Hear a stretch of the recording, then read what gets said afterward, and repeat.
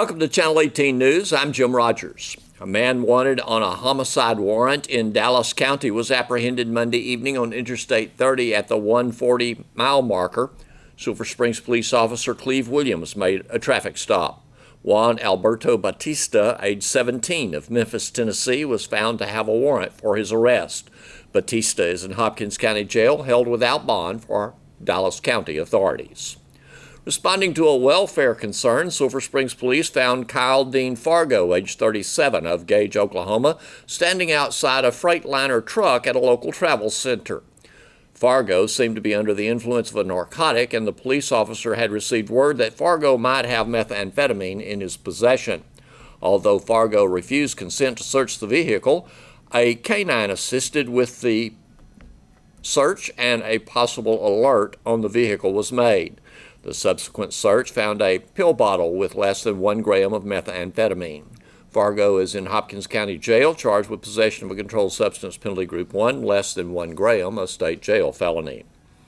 Following a Special Crimes Unit investigation into the sale of methamphetamine, Curtis Leroy Marler, age 47, of Emory, was arrested on 2 charges of manufacture delivery of a controlled substance.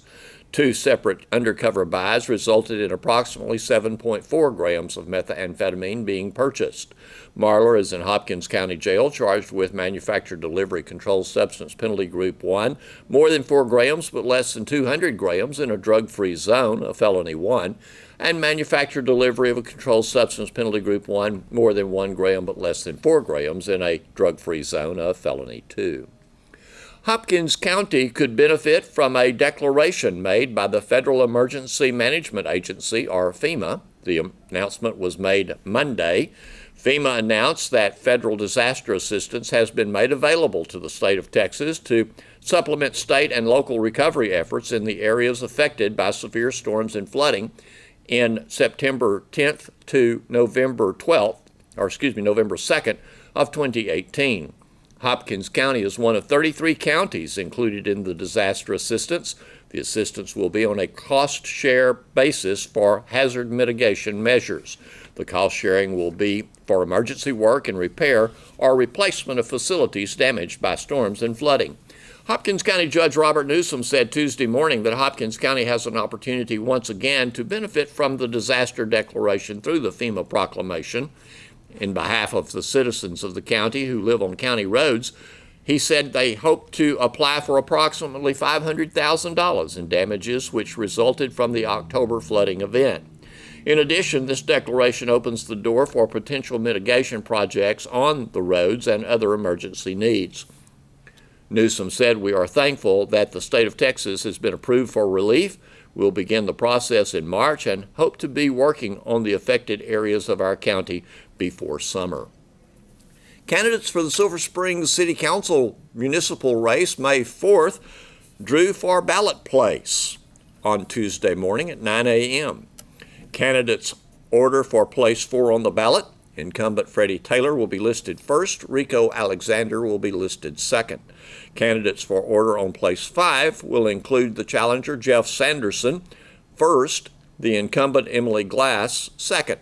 The candidate order for place 6 on the ballot, Doug Moore, who was appointed to the office, will be placed first, and Landon Thornton will be second. Tuesday morning at the Silver Springs Country Club, the Gillis Foundation made grant presentations to 3 county schools. Great day. It took us a long time to get here. We're finally going to give out some money. I'm going to tell y'all something. When you first, we've been thinking about this for a very long time, right? And Debbie and I are committed to all levels of education, and we've been very fortunate in our lives. We want to share some of that good fortune in the local community. And so you start down that road and you see some roadblocks. Well, the first thing you see is you can't just go hand money to everybody. You've got to qualify for the IRS first of all. Then once you get the idea to give the money out and how you want to do it, obviously there are things you have to do. I mean, not obviously to me because I'm brand new to this, but Robin has taught us along the way all the regulations that are required and the steps you have to fulfill to make sure that you do it legitimately, and so that everybody gets a fair shot at it. And so we just had to formulate the overall plan. Of course, as we started, we evolved, starting out just thinking about all kinds of different things, but we came to the conclusion of doing classroom grants every year. That's one half of our program. The other half of our program being 10 scholarships for the Hopkins County students every year. Well, this is the classroom grant portion that we're finally getting to. And we have the commitment to give $100,000 a year to Hopkins County school districts. And over the course of the next 10 years, that's going to be $1 million. And we feel like that's going to be substantial for our community. We all know the debate in Austin's going on right now about how to fund schools, and they're probably going to change the rules around. Who knows what's going to happen there? It's never permanent. They get one thing done one session, then they come back and change it the next. This is permanent. We can count on this. I can promise y'all. This is money that's going to be coming every year. And so as you formulate your plans for these grants, let me say how much I appreciate the grants that were submitted, this applications that were submitted this year. Just keep in mind, it's coming every year. And so if you've got some ideas, you have something you want to do, just make sure you keep it coming. Because this money will be there, be available. It's something you can always count on. The second half of this is going to be our scholarships coming very soon. We're going to announce 10 scholarships, 4-year scholarships for the tuition that are available in our local community school areas. And we're excited about getting that done. I guess the hardest part is getting the first piece of it done. And that's what we're doing here today. Once you really get it on the ground, everybody understands you're serious about it. Maybe they'll stand up and say, wait, well, I think we want to take part in that, right? And so, especially our scholarship applicants, we want as many as possible. And Rob can explain this better than I can, but we're looking for talent that is not coming from families that have the ability just to send their kids to UT or Texas. We want kids that are maybe first generation going to school, change the dynamic of the family and the community. And so it's a small start, but very, very proud to be here. So I was as you know, right now we're in session. So when I'm not out in the district covering the 9 counties, I'm sitting at my desk doing emails or doing casework. But I always have this session going on and watching all the committees. And I don't know if y'all watch, but yesterday, I think it was 3 or 4 hours on this committee on finance, specifically talking about schools. Some of the stuff you kind of touched on. And raises for teachers. There's a lot of other issues, and a lot of other concerns other than just teachers. But I think this is a good solution for right now, and I'm sure in the future we're going to work on other solutions. And schools are high on the priority for Senator Bob Hall. Number one, and I've heard him say this a million times, our priority is the teachers and the students. Number one, teachers and students. Okay, that's where we need to focus, where extra money's going and taking care of those folks. So I just got some certificates for Como Picton. For you, sir.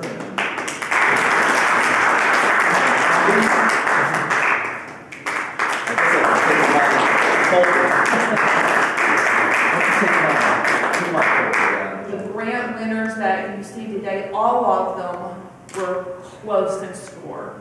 But I want you to know these 3, and not in any one order, were out of a possible 32 points using a rubric score. The top 3 were less than 2 points off a piece. That's how close it was. And so we were able to fully fund 1 grant applicant, 2 and 3, because it didn't add up to $100,000. We had to go back and negotiate with them a little bit and lower what they requested, but they didn't turn down the offer. They were very gracious about that. And so, as Johnny mentioned earlier, this is an annual thing. This is not a one-time. What we did ask them to do is to spread the funding over 3 years. One of the things that we have found is that a 1-year pot of money doesn't make the impact that a true 3-year strategic plan will make. We also asked them to describe how they were going to sustain this beyond the life of the grant or the funding. What we didn't want to see was a program or an initiative start, but then not continue if the funding did not continue. But as Johnny also said, this is $100,000 that will be given away every year. And so we just encourage all of you to continue to apply as long as it matches our mission, and they all did beautifully, and that is to ensure that our high school graduates in Hopkins County are both college and career ready. That being that they have the academic strength to go on to college, but they also have the soft skills that they've learned through their work as students to be good employees. Because what corporate America is telling us is that we're getting bright new hires, but they can't think themselves out of the box. And we need innovative, problem-solving, team-working folks in small business as well as in corporate America. A huge piece of their money is not only curriculum, but training for their teachers and how their teachers are going to design student work differently that reflects those high cognitive level thinking, problem-solving, and processing, being analytical with situations. And so they really want to focus on the classroom with first their teachers. I always said teachers learn first, students learn second. And so they really put a lot of money into their staff as well as the curriculum. Dr. Bauer, is there anything, or Jan, is there anything you would like to add to that? Okay. So, if the three of you would like to come up, we have a presentation. Good. Okay.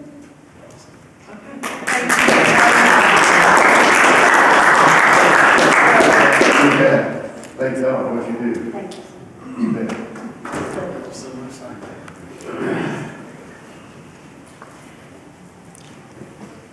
So our next recipient is the Cumbie Independent School District. Cumbie had already started a health science technology strand for their students, for students that were very interested in the medical field, health science technology courses. And I had the pleasure of going and talking to their senior class a couple of weeks ago. We've got a wonderful, wonderful senior class we have. That was really enjoyed that. And so they are going to use their funding to increase the quality of the curriculum that's already in place. So they're going to purchase some additional curriculum as well as put it into the classroom, particularly in the lab, so the students will go in and it will actually simulate medical facilities so that the teachers who are health science certified will be able, they'll have real world, real life experiences in these classrooms. So it's not just classroom work, but it's actually hands-on work with the students. So Ms. Dracos, would you like to add anything to that? No, we were able to go to Kilgore to see, it's Paxton and Patterson labs, and we were able to go to Kilgore to see how it worked in their district. And it was so amazing because the students were able to do hands-on different sections of the medical field. So when they determined which part of the medical field they wanted to go into, they could pursue the one that they really had the most interest in instead of waiting until they got out of school and then going, oh, this is not what I want to do at all. Yes, which saves mom and dad a lot of money. Yes, yes. So if you two would come forward, please. And the Cumbie Independent School District is receiving $16,000 for their program to increase the quality of and to meet their goals for the students in health science technology.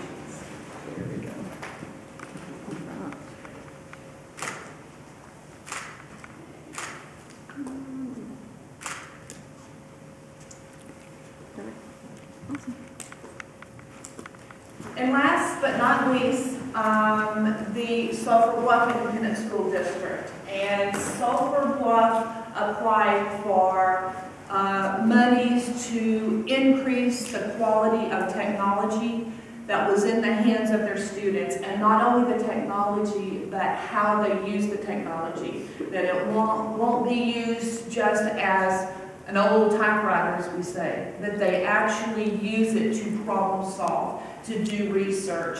It's what we call blended learning, which is where students take information but then do something with it and take it to a whole other level that they could not do without these devices in their hands. Sulphur Bluff also put a lot of their funding and their money into their staff and professional development, and ensuring that the teachers felt very comfortable with their students sitting with these handheld devices, this technology, handheld computers, if you will, that they felt comfortable in designing work and delivering lessons at a level that was truly going to change the life of the students, and how they processed information, accessed information, and what they did with that information.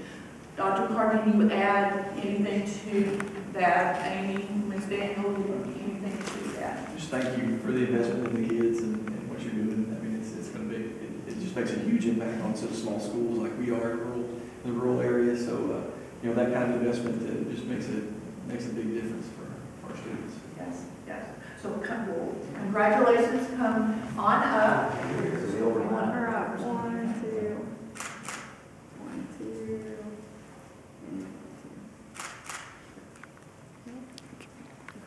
We're good.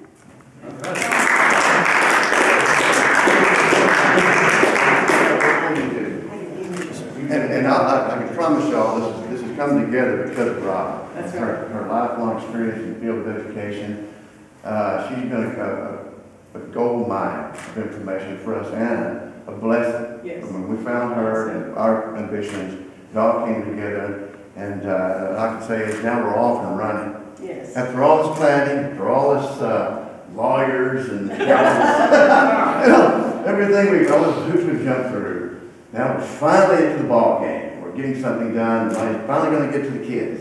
Yes. And that is what it's all about, right? Yes. It's making our kids more prepared as they can be for this difficult world we all live in. So thank y'all. Thank everybody participating in this so much. Thank you. All right?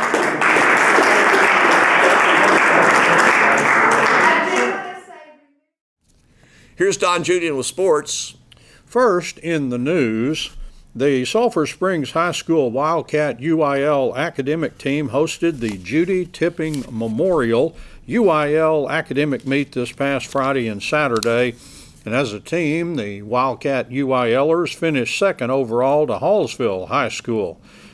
And the following students and teams brought home awards in their events. And we'll start with Ready Writing, where Matthew Harper took first place, Bracken Sant was third, and Laney Whittle took fifth place.